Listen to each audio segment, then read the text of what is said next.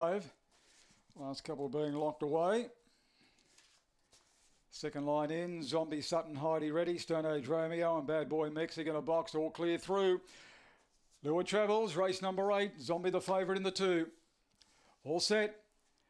Ready and racing, nice your way in the centre, Sutton Heidi, Zombie's working up to hold it out, and Arthur Martha's rushed up to make a line of 3, but the favourite lead, Zombie. They'll follow the fence, Gypsy's Comet, Direct Deal, drifting out there, Sutton Heidi around it, Stone Age Romeo, Bad Boy Mexicans a mile back into the field, coming to the corner, Zombie the leader, Direct Deal's making a race of it, and Rail the better, they're clear then of Arthur Martha, it's Direct Deal and Zombie, Direct Deal's got a kid drawing away from Zombie, and Direct Deal beats Zombie, Stone Age Romeo flashed up for 3rd, 4th is tied, Sutton Heidi or Gypsy's Comet. They were followed by Arthur Martha. It faded out in the straight. Well back was Bakita. In fact, was one of the last in. Bad Boy Mexican ahead of it in the time at 25 and 10.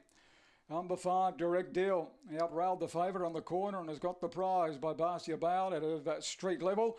And is raced by Owen McGovern and trained by John Dime. It was a nice run here last week, and he's got the prize at good double-figure odds at 10.20 and 2.10. There's a couple in that race, as I said, just going out probably way over the odds because Zombie had a complete, domination of the market, and she's run second, the favourite, Alan Manwaring, the trainer.